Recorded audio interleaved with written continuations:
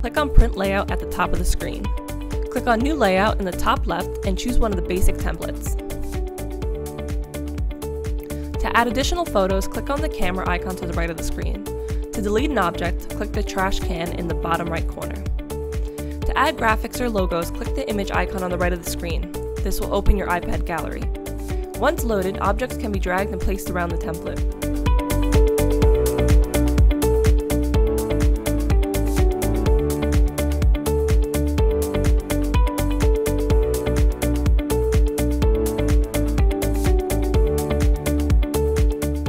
Adding text is simple.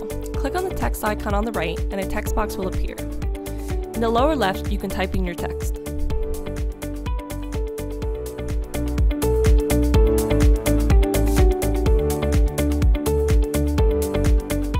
You can then change the color of the text and the font type.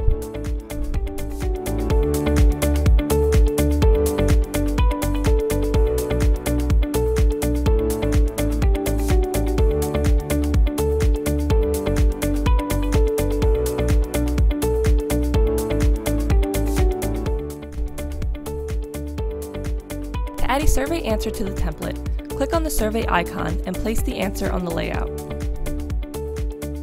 Click the Done button in the upper right.